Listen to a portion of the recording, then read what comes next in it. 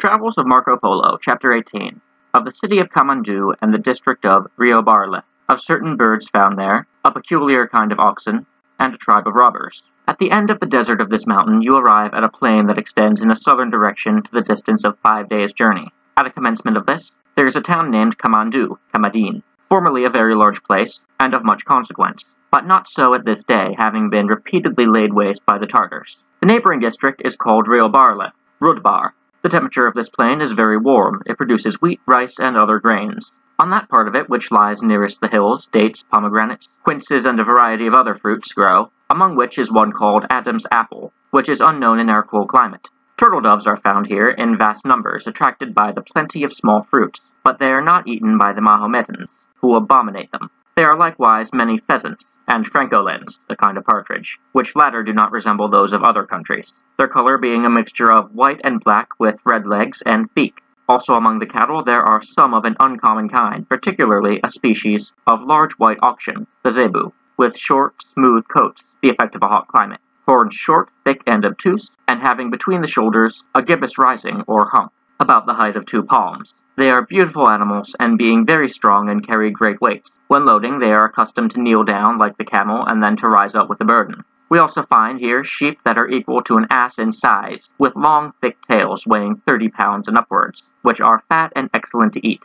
In this province there are many towns surrounded by lofty and thick walls of earth for the purpose of defending the inhabitants against the incursions of the Karunas, who scour the country and plunder everything within their reach. In order that the reader may understand who these people are, it is necessary to mention that there was a prince named Nugadar, probably Nigudar, the nephew of Chagatai, a son of Genghis Khan, who was brother of the great Khan Ogodai, and reigned in Turkestan. This Nogudar, while living at the Chagatai's court, became ambitious of being himself a sovereign, having heard that in India there was a province called Malabar, governed at that time by a king named Asadin Sultan, which had not yet been brought under the dominion of the Tartars. He secretly collected a body of about 10,000 men, the most profligate and desperate he could find, and leaving his uncle without giving him any hint of his intentions, proceeded through Badakhshan, to the kingdom of Kashmir, where he lost many of his people and cattle from the difficulty and badness of the roads, and at length entered the province of Malabar.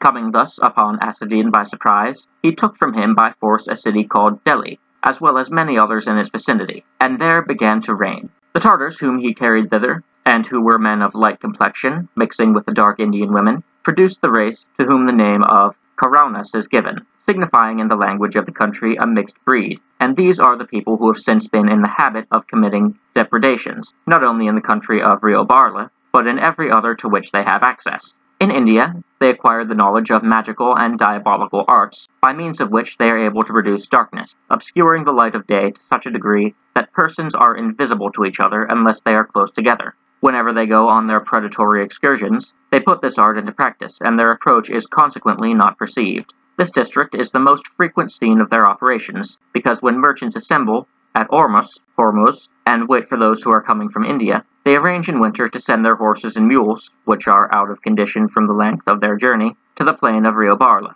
where they find abundance of pasture and become fat. The Karaunas, aware that this will take place, seize the opportunity for a general pillage, and make slaves of the people who attend the cattle, if they have not the means of ransom. Marco Polo himself was once enveloped in a darkness of this kind, but escaped from it to the castle of Consalmi. Many of his companions, however, were taken and sold, and others were put to death. Chapter 19 of the city of Ormuz and the hot wind that blows there. At the end of the plain mentioned before, as extending in a southern direction to a distance of 5 days' journey, there is a descent for about 20 miles by a road that is extremely dangerous because of the multitude of robbers by whom travelers are continually assaulted and plundered. This downward path conducts you to another plain, very beautiful in appearance, 2 days' journey in extent, which is called the plain of Ormuz. Here you cross a number of fine streams and see a country covered with date palms, among which are found the francolin partridge, birds of the parrot kind, and a variety of others unknown to our climate. At length you reach the border of the ocean, where upon an island at no great distance from the shore stands a city named Ormuz, whose port is frequented by traders from all parts of India. These bring spices and drugs, precious stones, pearls, gold cloth, elephants' tusks, and various other articles of merchandise.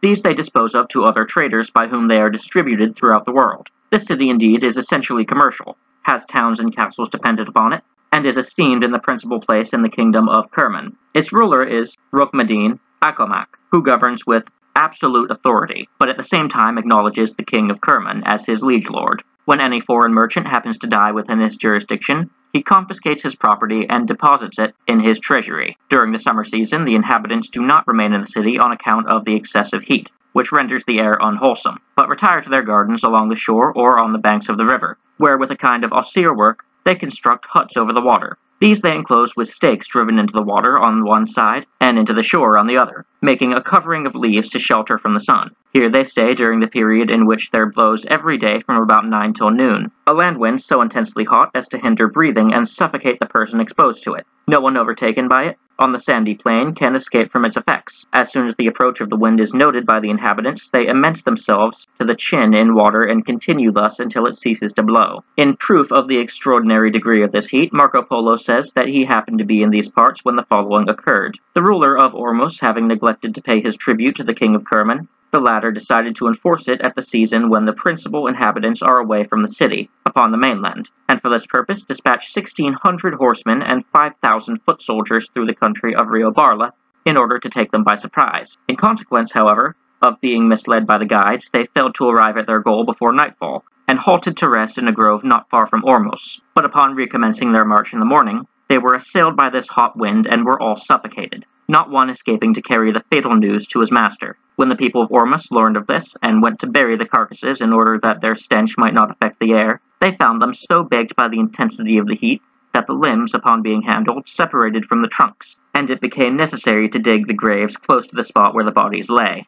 The vessels built at Ormuz are of the worst kind and dangerous for navigation, exposing the merchants and others who use them to great hazards. Their defects result from the failure to use nails in the construction because the wood is of too hard a quality, and is liable to split or crack like earthenware. When an attempt is made to drive a nail into it, it rebounds and is frequently broken. The planks are therefore bored as carefully as possible with an iron auger near the ends. Wooden pins or trennails are then driven into them, and they are in this way fastened. After this they are bound, or rather sewed together with a kind of rope yarn stripped from the husk of the Indian nuts, coconuts, which are large and are covered with a fibrous stuff like horsehair, this being steeped in water until the softer parts putrefy. The threads or strings remain, and of these they make a twine, which lasts long under water, for sewing the planks.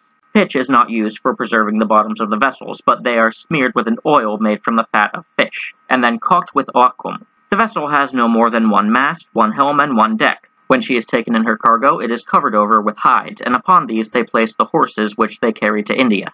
They have no iron anchors, but instead employ another kind of ground tackle, the consequence of which is that in bad weather, and these seas are very tempestuous, the ships are frequently driven on shore and lost. The inhabitants of the place are of a dark color and are Mahometans. They sow their wheat, rice, and other grain in the month of November and reap their harvest in March. They also gather fruits in that month, with the exception of dates, which are collected in May. Out of these, along with other ingredients, they make a good kind of wine. When, however, it is drunken by persons not accustomed to it, it causes an immediate flux, diarrhea. But upon their recovering from its first effects, it proves beneficial to them and helps make them fat. The food of the natives is different from ours, for were they to eat wheaten bread and meat, their health would be injured. They live chiefly upon dates and salted fish, such as the tunny, sipple, and others which from experience they know to be wholesome. Excepting in marshy places, the soil of this country is not covered with grass because of the extreme heat, which burns up everything. Upon the death of men of rank, their wives loudly bewail them once each day for 4 successive weeks. There are also people here who make such lamentations a profession,